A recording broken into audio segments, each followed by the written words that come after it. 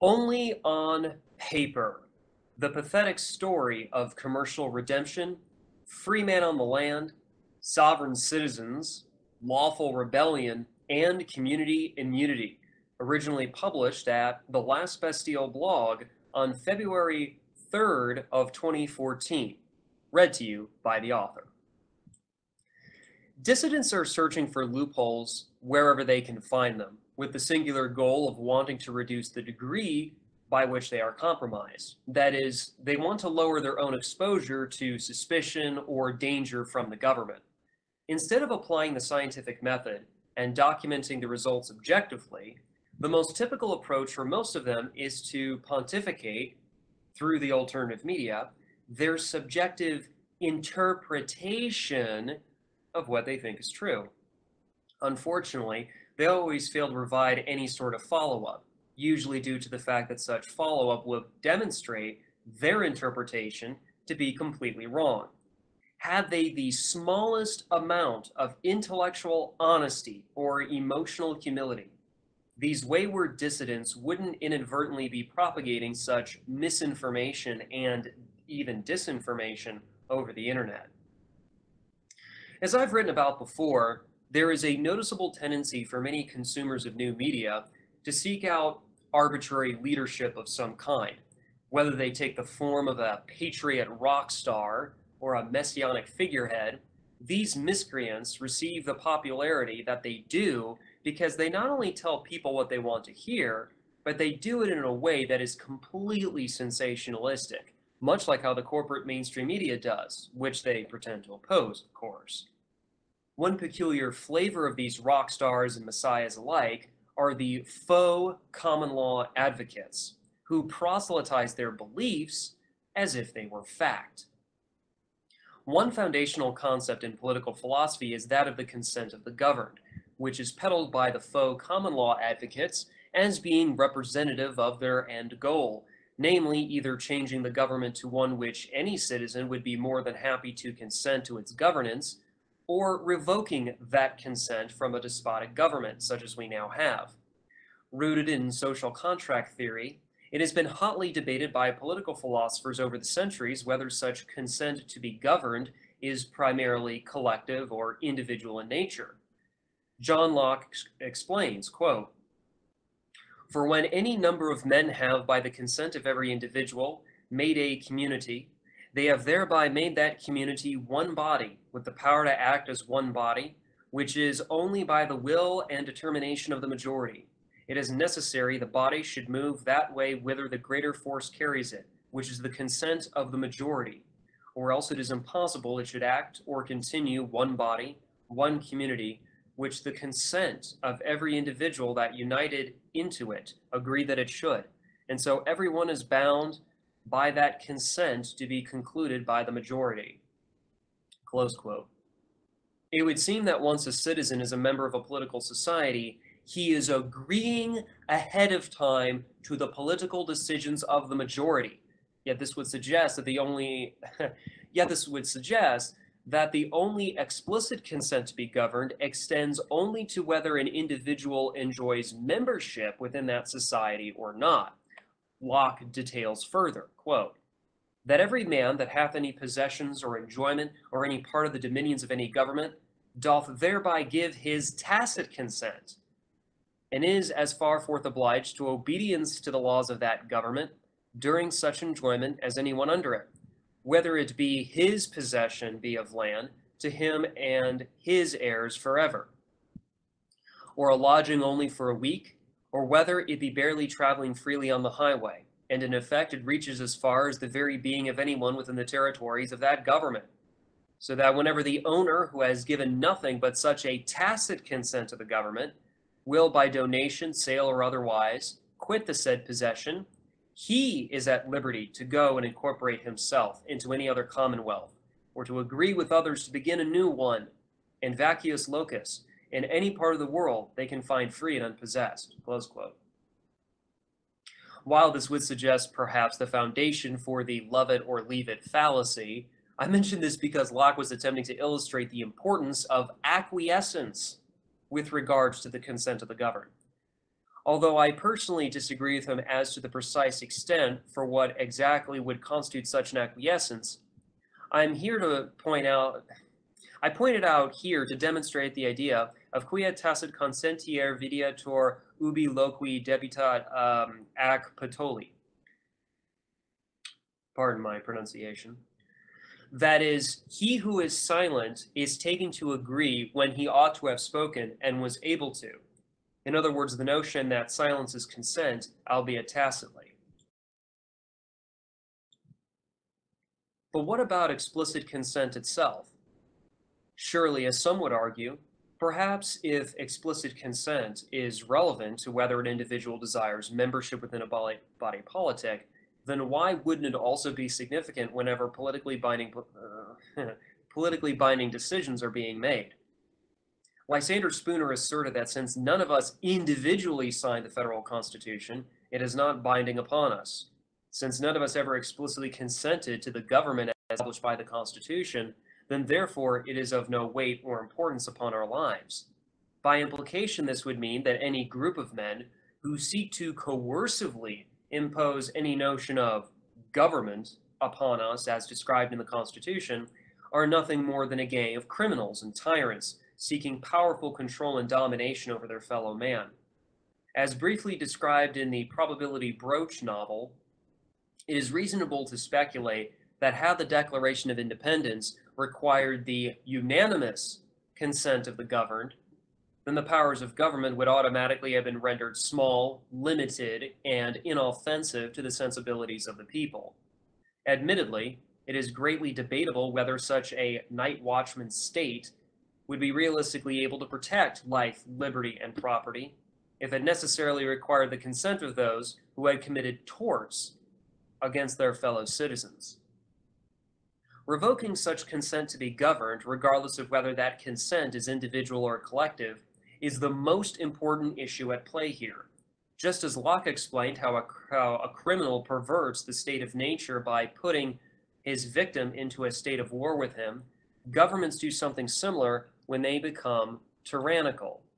Quote, "Whenever the legislators endeavor to take away and destroy the property of the people, or to reduce them to slavery under arbitrary power, they put themselves into a state of war with the people, who are thereupon absolved from any farther obedience, and are left to the common refuge, which God hath provided for all men, against force and violence. Whensoever therefore the legislative shall transgress this fundamental rule of society, and either by ambition, fear, folly, or corruption, endeavor to grasp themselves, or put into the hands of any other, an absolute power for the lives, liberties, and estates of the people. By this breach of trust, they forfeit the power the people had put into their hands for quite contrary ends, and it devolves to the people, who have a right to resume their original liberty, and by the establishment of a new legislature, such as they shall think fit, provide for their own safety and security, which is the end for which they are in society." Close quote. Now, right there, Locke admits that legislation, when it is passed into public law, if it should be engineered to deprive the citizenry of their liberty or property, is prima facie evidence for a state of war. He also says, quote, "Great mistakes in the ruling part, many wrong and inconvenient laws, and all the slips of human frailty will be borne by the people without mutiny or murmur. But if a long train of abuses, prevarications, and artifices, all tending the same way, make the design visible to the people, and they cannot but feel what they lie under, and see whither they are going, it is not to be wondered that they should then rouse themselves, and endeavor to put the rule into such hands which may secure them the ends for which government was at first erected, and without which ancient names and specious forms are so far from being better, that they are much worse than the state of nature or pure anarchy, the inconveniences being all as great and as near, but the remedy farther off and more difficult." Close quote. Besides the fact that I'm sure you're able to pick up where Thomas Jefferson got some of his inspiration when he was drafting the Declaration back in 1776, Locke here is justifying the right of revolution, which is the deontological justification for not only civil disobedience, but also guerrilla warfare. Distinct from this is Spooner's contention that since a group of men running around and calling themselves a government never received his consent to be ruled by them in the first place, then there is nothing for him to revoke. Put another way, Spooner already considered himself in a Lockean state of nature, as it were. I provide this overview of the consent to be governed because it is the ostensible goal of the faux common law advocates to either secure or revoke it. They have asserted time and again that if they can reclaim their rights within a state of nature by filing the appropriate paperwork with the government, then they would be able to peacefully escape tyranny by rescinding all of their adhesion contracts with all of the relevant government entities. Obviously, such a highly individualistic orientation smacks more of Spooner than of Locke, yet these same faux common law advocates strongly insist that they are not anarchists. Regardless what I am interested in, engaging the efficacy of their methodology, not their New Age spirituality many of them seem to peddle about in their recorded lectures. Now, you must understand that the foundational underpinning idea for these faux common law advocates is the corporate United States myth. Based upon a misunderstanding of Title 28 United States Code, Section 3002, Paragraph 15, Subparagraph A, they interpret United States means a federal corporation to somehow mean that the United States is a corporation, that is, a corporate government. Jason Erb's rebuttal of this myth expounds upon this, and he also uses 28 U.S.C. Section 3306, as well as a list of United States federal corporations to debunk this entire silly notion of a so-called corporate government. Quote, if you look at the context of that definition, it becomes clear that it's not saying that the United States is a federal corporation, but rather it's referring to federal corporations incorporated by the United States. At the beginning of the section, it says, as used in this chapter. Therefore, the reference to the United States as a federal corporation is only applicable to Title 28, Part 6, Chapter 176 of the United States Code. Even within that limited context, it's not referring to the United States as a federal corporation. If that was the intent, it would have been defined as the United States, a federal corporation. Looking at a different subchapter of the same chapter, namely subchapter D, section 3306, titled Remedies of the United States, avoidance of the transfer or obligation to the extent necessary to satisfy the debt to the United States, if the meaning of subparagraph A federal corporation, is substituted, we get avoidance of the transfer obligation to the extent necessary to satisfy the debt to a federal corporation, close quote.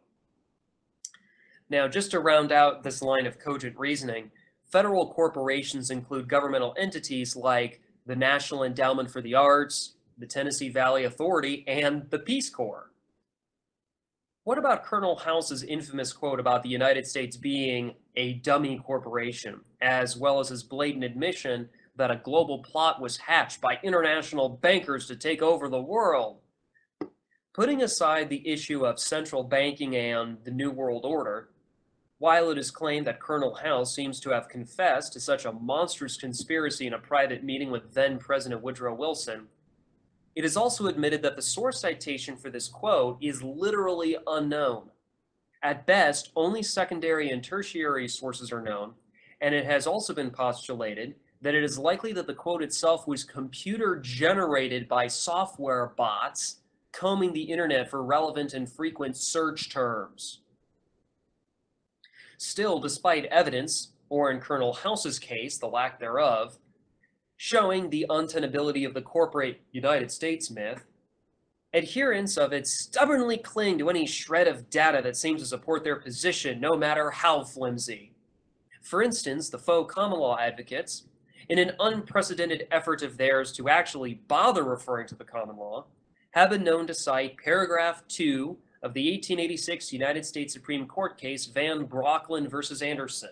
Quote, The United States is a government and consequently a body politic and corporate, capable of attaining the objects for which it was created by the means which are necessary for their attainment. This great corporation was ordained and established by the American people, and endowed by them with great powers for important purposes.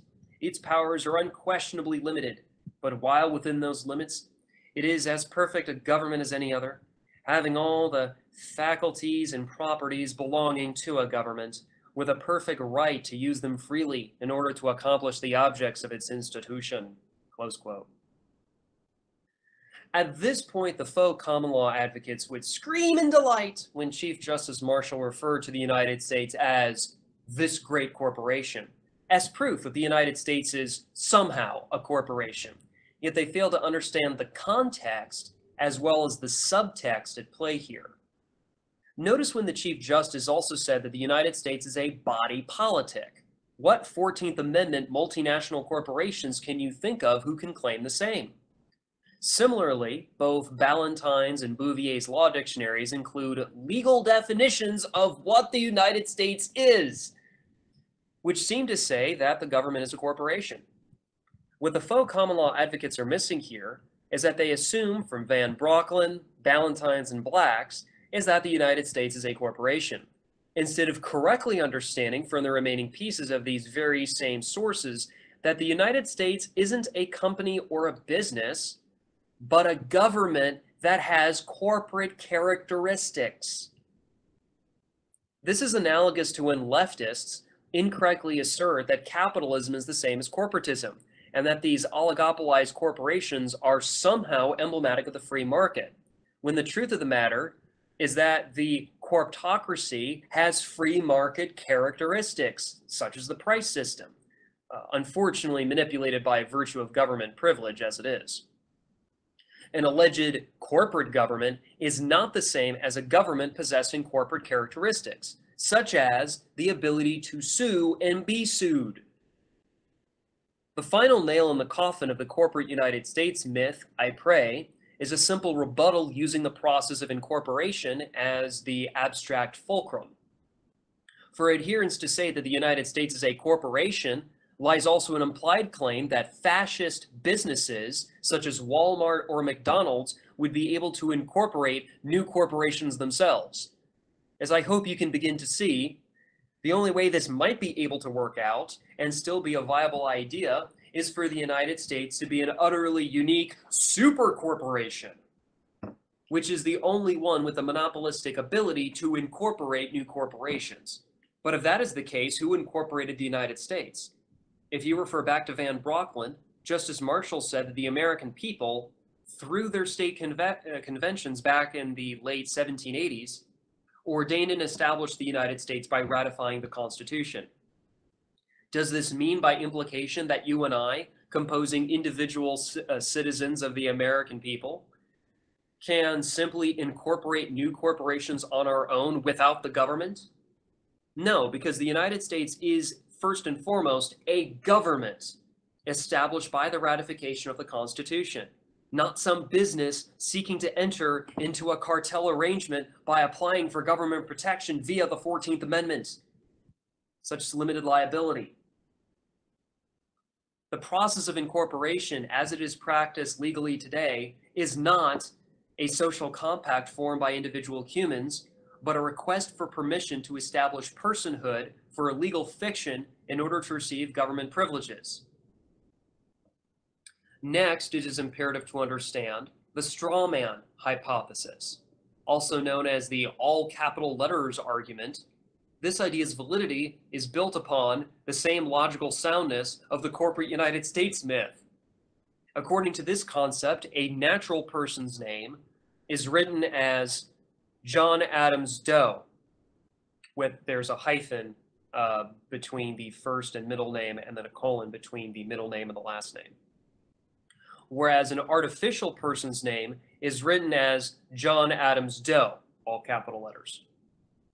Since you are presumed to be the natural person, the existence of this artificial person is then assumed to be prima facie evidence of capitis diminutio.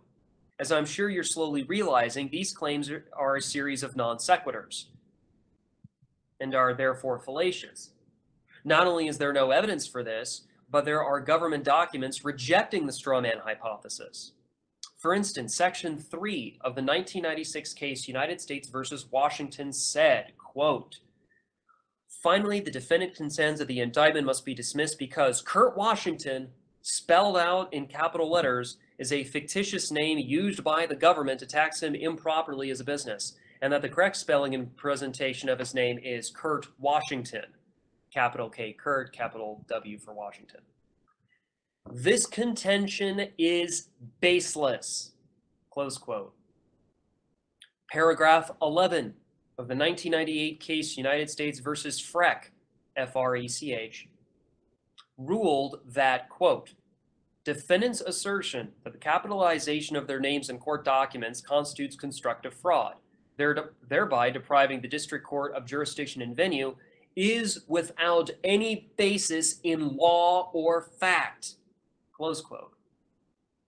So here we have it established in the common law that when your legal name is completely capitalized, it is not evidence of fraud or as a status of being a taxable business. And by implication, I interpret this to mean that there is also no straw man bearing your name. Why then, though, does the government bother to capitalize your name in the first place? I will refer you, dear listener, to Rule 16.1 of the 2008 Federal Style Manual. Quote, "The general principle involved in the typography of date lines, addresses, and signatures is that they should be said to stand out clearly from the body of the letter or paper that they accompany. This is accomplished by using caps and small caps and italics as set forth below. Other typographic details are designed to ensure uniformity and good appearance. Street addresses and zip code numbers are not to be used. In certain lists that carry zip code numbers, regular spacing will be used preceding the zip code. Certain general instructions apply alike to date lines, addresses, and signatures." Close quote. So there you have it. No grand conspiracy, no horrendous monsters lurking under the bed or hiding in the closet, just waiting for their chance to pop out and hurt you. Capitalizing all the letters of your legal name is simply an attempt to ensure uniformity and good appearance on government documents. That is all. Now, of course, the faux common law advocates are far from letting sleeping dogs lie, for they insist that the Uniform Commercial Code, UCC, provides whatever legal remedy you may desire, whether it be getting a traffic ticket dismissed or avoiding mortgage payments. As I've mentioned before, the applicability of the UCC is hampered not only because of its polemic reliance upon both the straw man hypothesis and the corporate United States myth, but also on the mistaken notion that it can be used against the federal government, despite the fact that the UCC is only enforced by the 50 American state governments, which suggests to me that these adherents don't actually understand dual federalism at all. If anyone bothered to check Section 1.308 of the Texas Business and Commerce Code, they'd see that all of the UCC where I live is Texas state law, not United States federal law. Even if the UCC worked as the faux common law advocates claim it does, it would only be applicable to Texas Leos, judges, bureaucrats, and legislators, but not circuit court judges, the alphabet soup boys, or Congress critters. The applicability of the UCC, according to the faux common law advocates, is fundamentally dependent upon the validity of the straw man hypothesis because of its breadth, which, as I've demonstrated, is grossly exaggerated and ultimately inapplicable. Now, several of the most notable techniques advertised by the faux common law advocates are ostensibly rooted in the UCC. For example, Victoria Joy is credited as the individual with developing the notary public protest method. Robert Menard described it as such. Step 1, you can send them a letter by registered mail. In it, you mention the rule of law and invite them to discuss. You are in fact, extending an offer. Unless they accept your offer, They are going into dishonor. Step 2. 3 days later, you go to your notary public with your offer to discuss that your adversary either rejected or ignored, and you have the notary send it again, acting in his capacity as an office of the court. If they again dishonor it, they have dishonored an officer of the court. Step 3. 3 days after they dishonor the notary, you have him send them a notice of dishonor. They are informed of their dishonor and given a chance to correct it. Again, they have 3 days. If they do nothing, go to step 4. Step 4.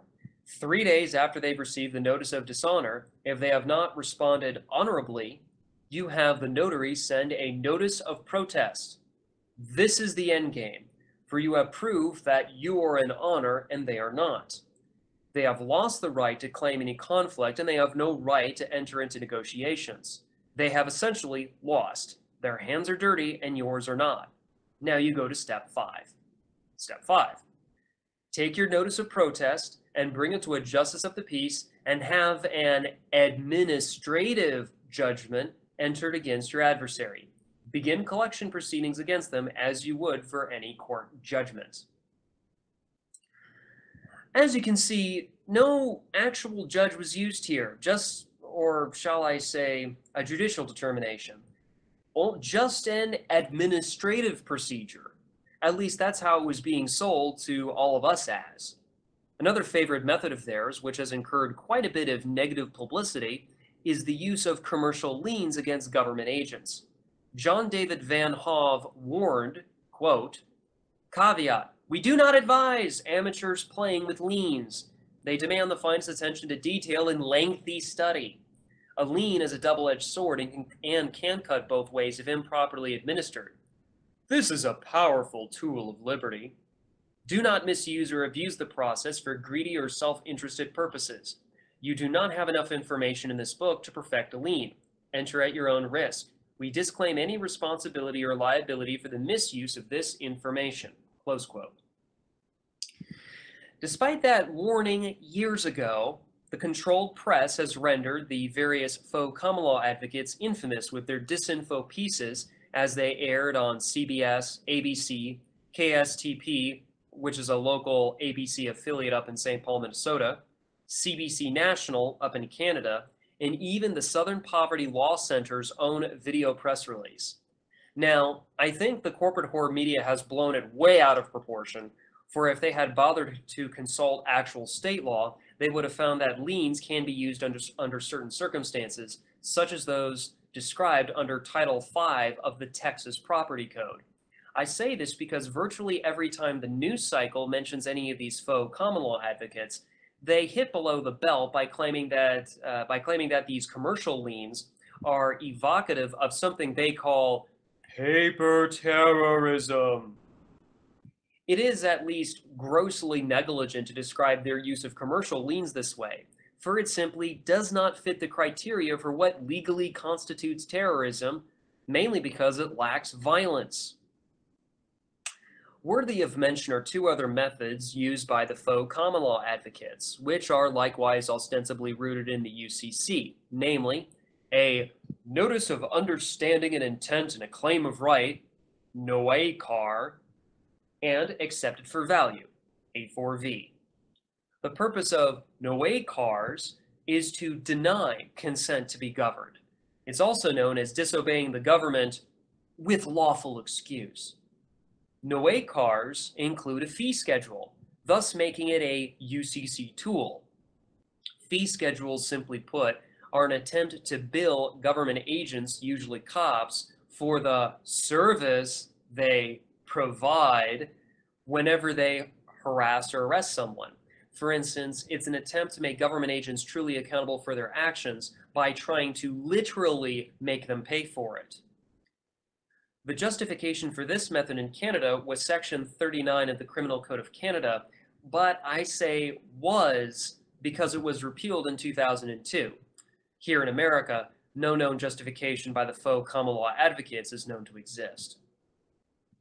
A4V, as I've written about before, are also known as bills of exchange or consumer purchases. Fundamentally rooted in the straw man hypothesis, A4V assumes that your birth certificate is a financial security.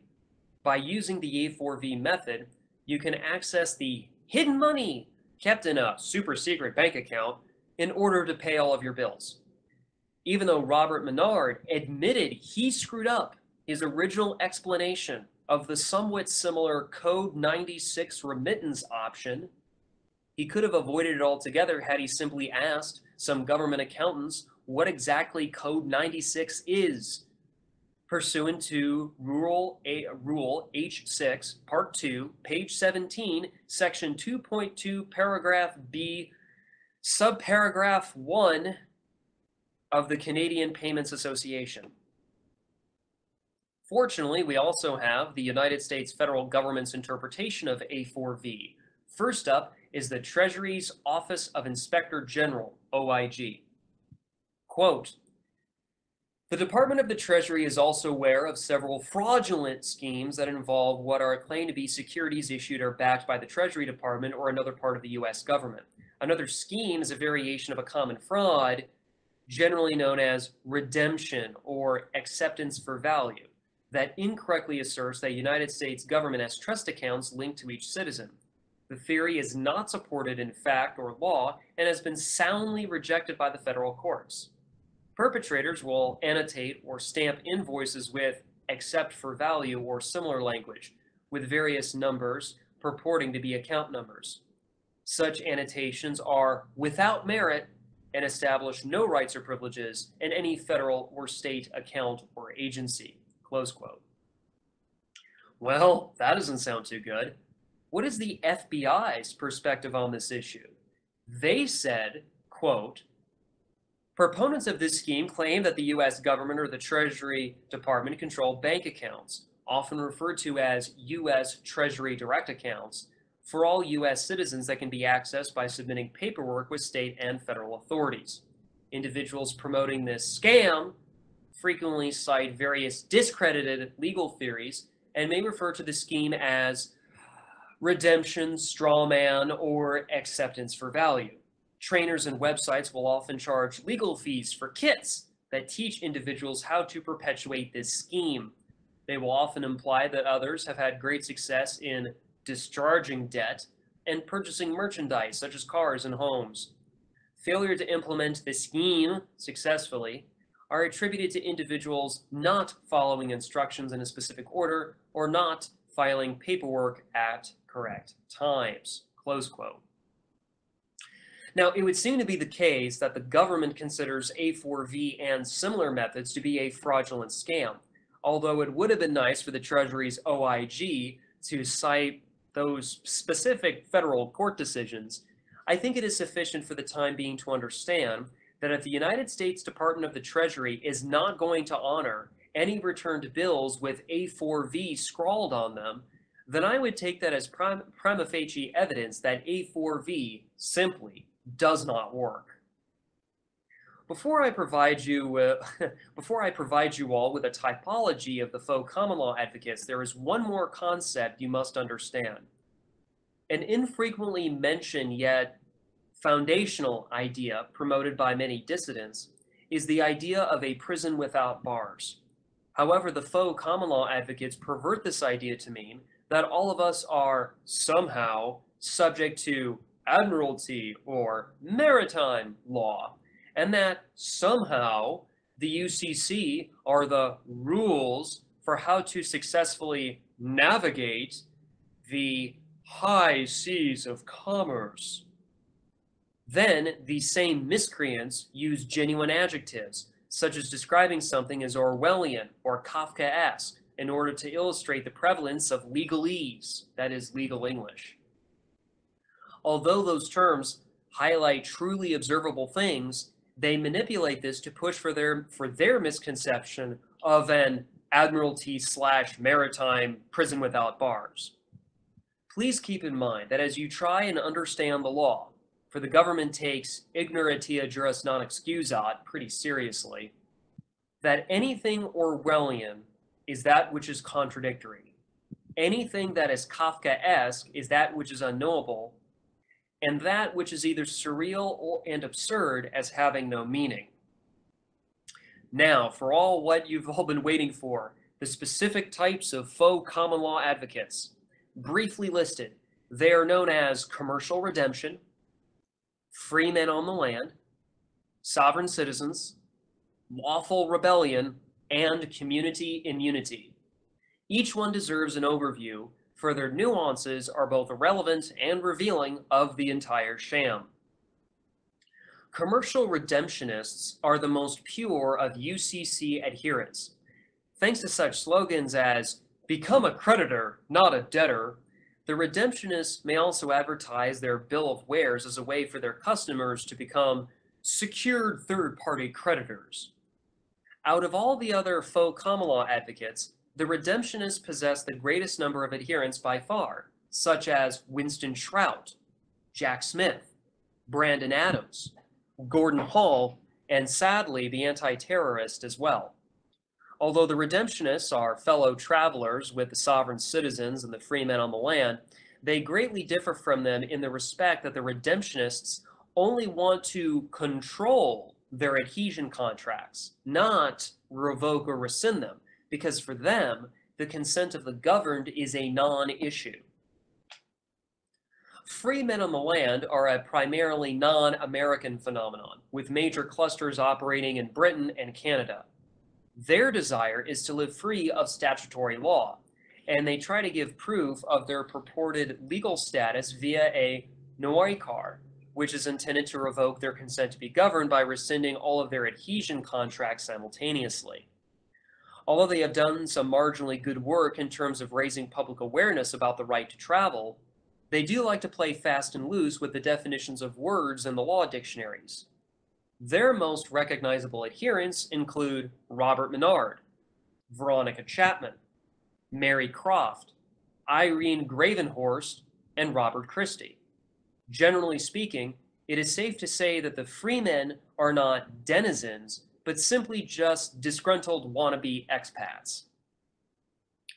Sovereign citizens are uniquely American in their origin. As you can probably infer from their very label, the words sovereign and citizen are in fact oxymoronic when used together. Even the anti-terrorist had a fess up about this. Some have the notion of a special Title IV flag, but as I've debunked before, Old Glory is the Title IV United States Code Section 1 flag. The sovereigns, like their freemen cousins, consider the adhesion contracts they have with various governmental entities as the only proof of their consent to be governed. Unlike the freemen, though, the sovereigns do not think that any single document, such as a noikar, is going to be able to simultaneously rescind their adhesion contracts, so they opt to go about doing it one by one instead. Their most recognizable adherents include John David Van Hove, J.M. Sovereign Godsent, Alfred Atsk, Donald Barber, and Tim Turner. Although I don't appreciate the corporate horror media focusing on the sovereigns' use of liens instead of on their ideology, which they do usually by throwing Paul Podert on camera, who then proceeds to whine about how violent the sovereigns are because his jackbooted kid got shot by another equally stupid kid. The sovereigns can easily be disproved by paragraph 74 of the 1793 case Chisholm-Exeter versus Georgia. Quote, "To the Constitution of the United States, the term sovereign is totally unknown. There is but one place where it could have been used with propriety, but even in that place it would not perhaps have comported with the delicacy of those who ordained and established that Constitution. They might have announced themselves sovereign people of the United States, but serenely conscious of the fact, they avoided the ostentatious declaration." Close quote. There it is in black and white, but I doubt that's not going to stop the sovereigns from getting on camera and saying even more stupid shit about the Constitution or the UCC in the future. Lawful rebellion is a term coined by one John Harris, a tattooed British carpenter. The idea here is more closely analogous to the Freemen, whereby if you serve two affidavits successfully on Queen Elizabeth II, then like the freemen, you are exempt out of having to obey any statutory law. Harris's argument is not based on adhesion contracts, necessarily, but more on the notion that Her Majesty's crown has been usurped by an enemy rebel government, and that as a loyal British patriot, Harris and others like him stand defiant against having to obey the dictates of these invaders. Article 61 of the Magna Carta is used as the justification for entering into a state of so-called lawful rebellion. Yet Ritchie, one of Harris's groupies, admitted that Article 61 wasn't intended for the people to revoke their consent to be governed. As if that wasn't bad enough, the words lawful and rebellion are in fact oxymoronic when used together, just like with the so-called sovereign citizens. Community immunity is an idea proposed by Arthur Christian that seems little different than a Free State Project ripoff, except for the fact that there would be no pre-existing government to legally infiltrate and subvert. Christian wants to establish in Australia multiple kingdoms, or do no harm communities, which are not obligated to obey statutory law. Are you beginning to see a pattern here? Naturally, I'm curious as to how they figured out how to avoid paying property taxes, since this idea was proposed over 2 years ago. Did they discover the mere possession of a allodial title exempted them from any statutory obligations? In any case, their polemics are nearly identical to that of the anarcho-primitivists. The rhetorical emphasis on tribalism and the environment is really hard to miss. Having covered the different types of faux common law advocates, who in reality just have a hard-on for the UCC, there are some debunked assertions I'd like to bring to your attention. The freemen and sovereigns typically assert that statutory law only applies to artificial persons. If that were true, then how would they explain one of Bouvier's definitions for the word person to say that legislative statutes also apply to natural persons? They also question whether membership in a society obliges them to obey its statutes. Again, if true, then how do they explain Bouvier's definition of the word society to say that a body politic is composed of natural persons? They assert that anything lawful is mutually exclusive to anything legal. On this one, Black's definition of the word lawful is equivalent to the word legal, except to the degree that it is noticeably broader than the word legal, because lawful, as Black's says, imports a moral substance or ethical permissibility that legal simply does not. Sovereigns and freemen alike love to claim that consensus facit legum means that torts are consensual. Yet again, consent makes the law only applies to contract law, not tort or administrative law. Finally, United States versus Washington, United States versus Freck, and the Federal Style Manual all disprove the straw man hypothesis as mentioned earlier. And the 2012 Canadian court case of Meads versus Meads, citation is 2012 ABQB 571, disproves the freemen's ideology in particular. I do have some questions I would like either the commercial redemptionists, the Freemen-on-the-Land, sovereign citizens, the British lawful rebels, or even any members of those Aussie kingdoms to answer for me, since they have assumed the burden of proof for making such claims in the first place. They are. What are the source citations from the government's own documents showing that any birth certificate is in fact a financial security? Where is the proof that the birth certificate is evidence of a trust identifying the named person as a beneficiary? What is the name of this trust that the people are allegedly the beneficiaries of? How does one access these existentially questionable trust funds? Where is the evidence that the president's oath has anything at all to do with birth certificates that are issued by each of the 50 state governments anyway? Where is the proof that a social security number is evidence of a debt management program using the birth certificate as collateral? Where is the proof that the government courts are in perpetual admiralty maritime jurisdiction? Where is the evidence that the Uniform Commercial Code comprises the rules for said admiralty? How do you demonstrate when a court proceeding has switched from so-called admiralty to equity? Do court decisions recognize our pre-existing inalienable rights, or do they grant us privileges? Are adhesion contracts evidence of a citizen being subject to admiralty, as well as being proof of one's consent to be governed? Is a driver's license evidence of having waived the right to travel, at least until such time the license is voluntarily rescinded by the driver? Does the same apply via the registration status of a car? And why do you commercial redemptionists, Freemen-on-the-Land, sovereign citizens, lawful rebels, and the immune kingdom communities consider yourselves advocates of the common law when all you do is proselytize about UCC and admiralty, yet nearly none of you rarely ever cite a court case? And how do you revoke your consent to be governed again? I will probably never get an answer to any of these questions, but it can't hurt listing them here.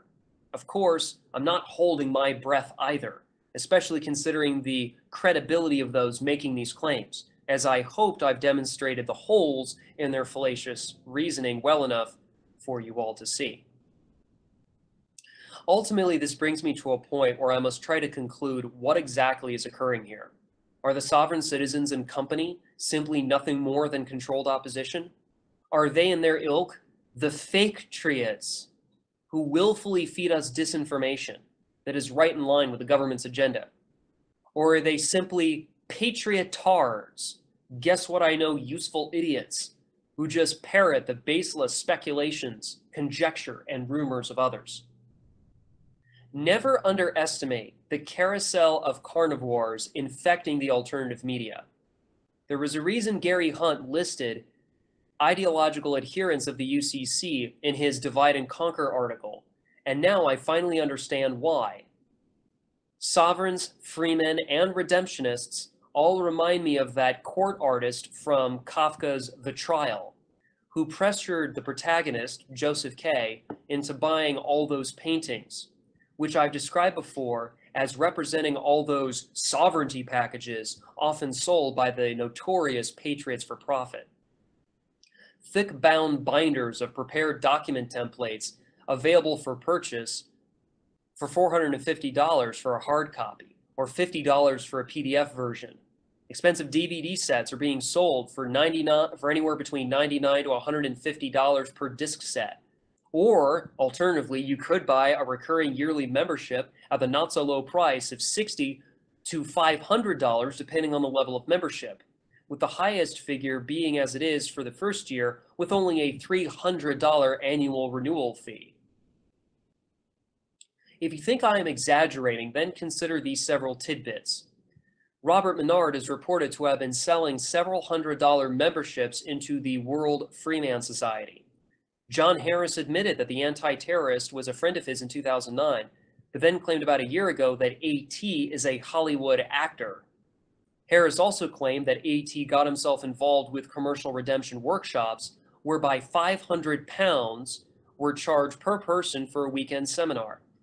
Harris went on to admit that he himself was offered £40,000 to teach corporate fat cats all the legal loopholes he knows so they can cheat more money out of their customers. Thankfully, Harris refused the offer.